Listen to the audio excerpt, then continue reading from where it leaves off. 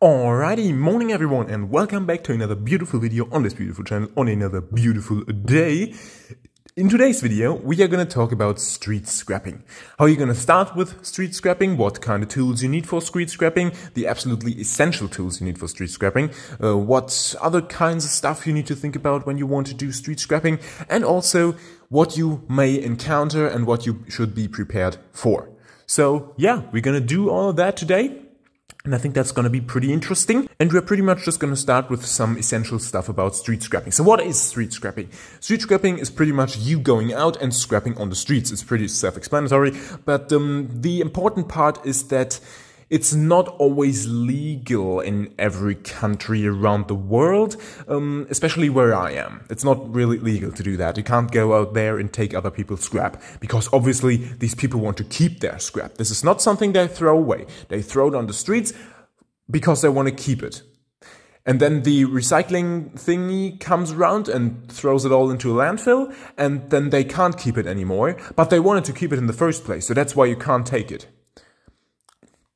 Makes sense? But no, if you want to do street scrapping like that, you need to be prepared to encounter some weird laws that don't make any sense and that no one is going to enforce. So yes, it is illegal in theory to take other people's scrap, but no one cares. No one's gonna call the police because of that, even though some stupid people might threaten you to do that. Whatever, you know, people are generally not always nice, but essentially you're doing the planet a service, you're doing the people a service, and you're doing the city a service because they don't have to deal with this stuff. So you're pretty much doing everyone a service, and you're not really doing anything bad. So, you know, I wouldn't worry about that too much, even though, you know, you need to be a little bit careful sometimes.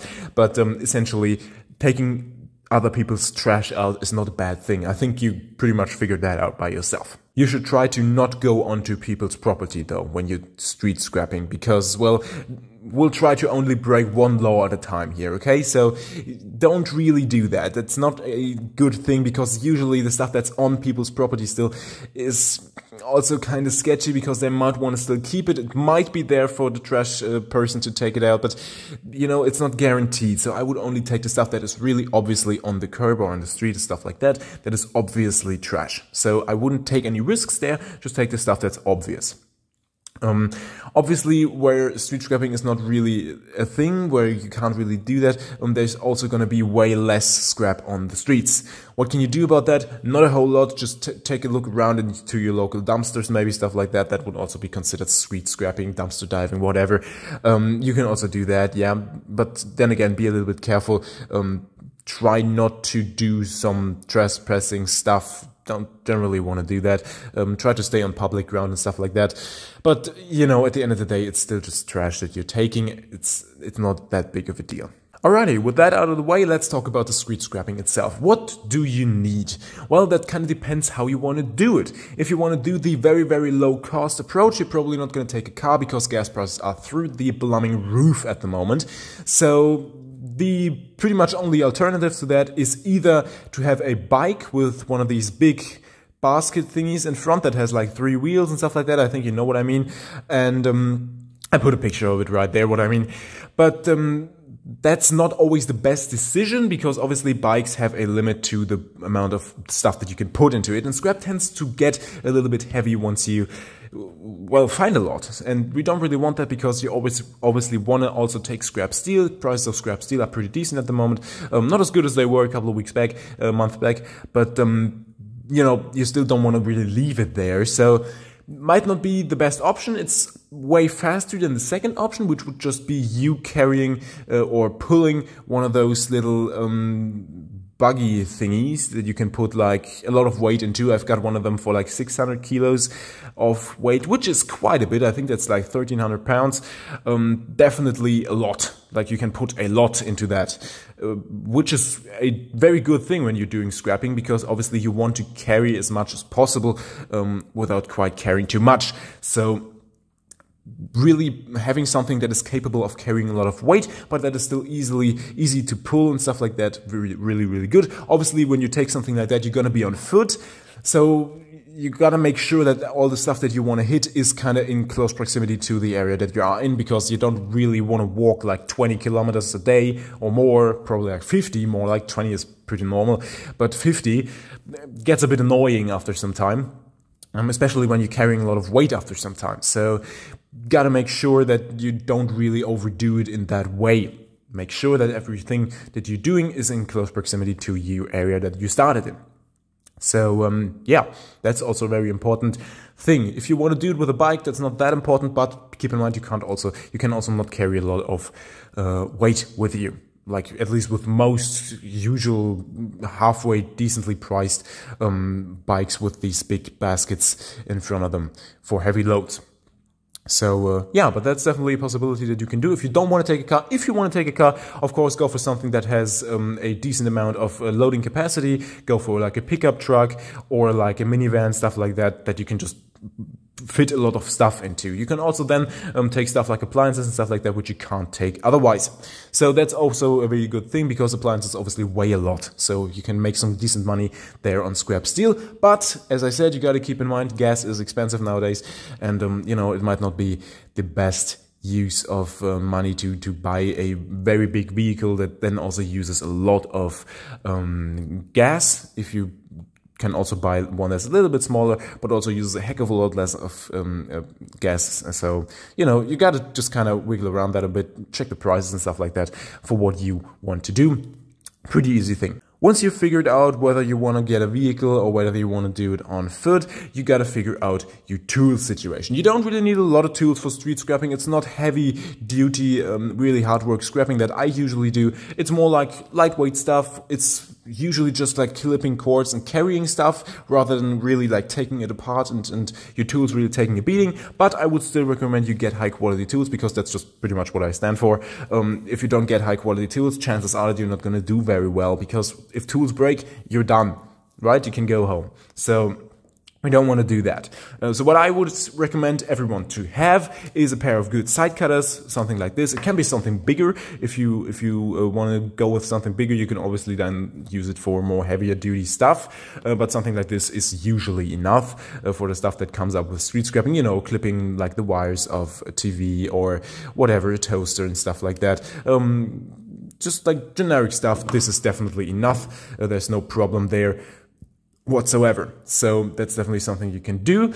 And as I said, I would go for something high quality. It doesn't have to be this exact brand. It doesn't really matter. That's the brand that I usually use. But you can also use there's some really good American made brands out there as well. I would not recommend you get anything made in China.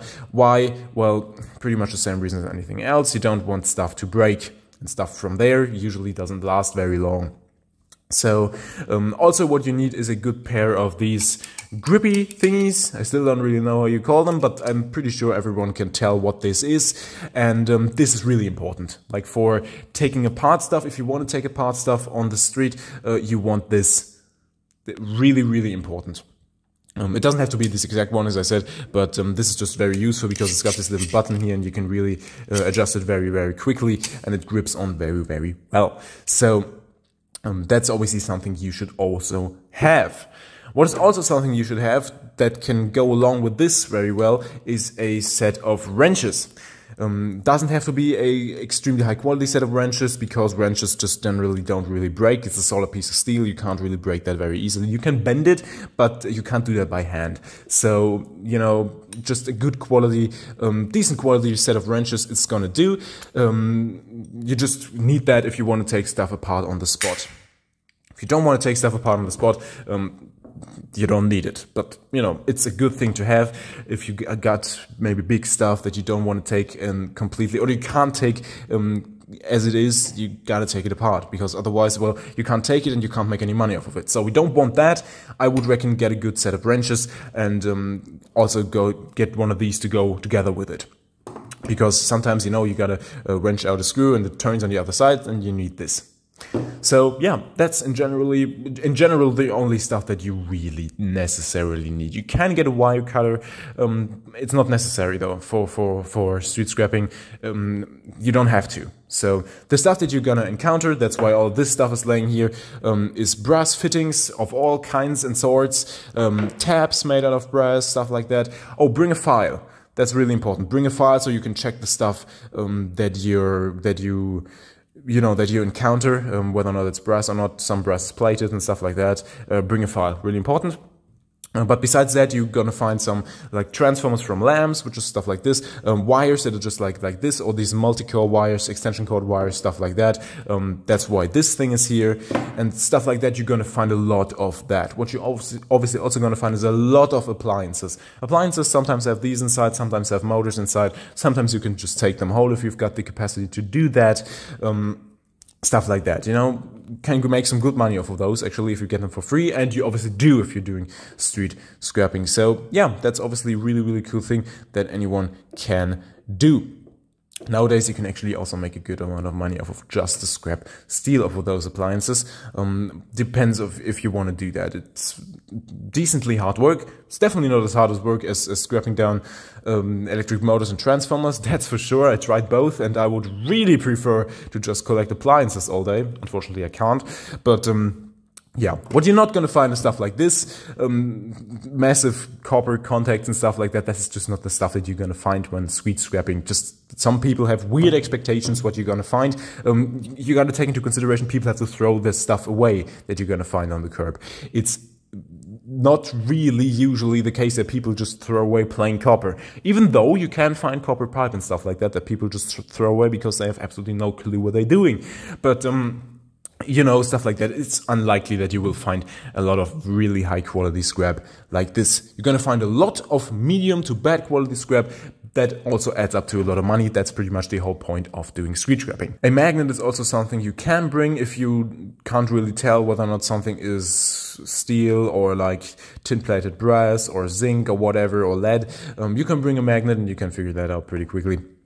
So if you want to do that, do that. That's definitely also a useful tool if you're just starting and you can't really distinguish the stuff from each other. I think that's a pretty useful thing to have. I also have one in most of my scrapping containing thingies where I put all my tools and stuff like that, because it's useful just to have one around to check stuff, whether when you're really not sure what it is, can be quite useful. Alrighty, so I guess that's pretty much all I have today for you. Just a little quick tutorial on how to do street scrapping, because street scrapping is obviously a very, very cool thing that most people can do, and that is also very fun. You can make some money, you can have some fun and stuff like that. And I think it's just overall a very cool thing. So yeah, let me know what you think. What is your opinion on street scrapping in general? Is that fun for you, or is it something you don't really like to do? You can also have anything that you might still want to know, write it in the comments. That would also be a really cool thing. I'm definitely going to answer that. And also rate the video with either thumbs up or a thumbs down, whatever you might want to do. And also subscribe to the channel, because we're almost at, well, not really, but we are moving in on 1,000 subscribers. So that's a really cool thing. Thank you all very much for subscribing and supporting me here along my little journey. And so yeah, thank you very, very much for watching, and until next time.